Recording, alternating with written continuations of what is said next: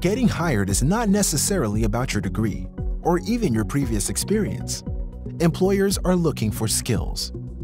In fact, a recent survey found that 91% of employers agreed that the ability to think critically, communicate clearly, and solve complex problems are more important than a candidate's undergraduate major.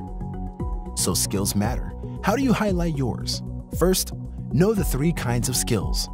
Soft skills are intuitive and human-focused, like communication or leadership.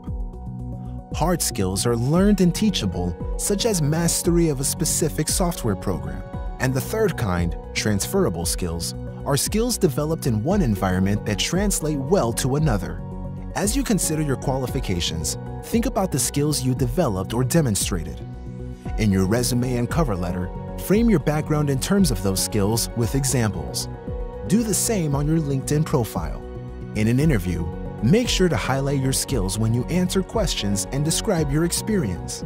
Want to know more?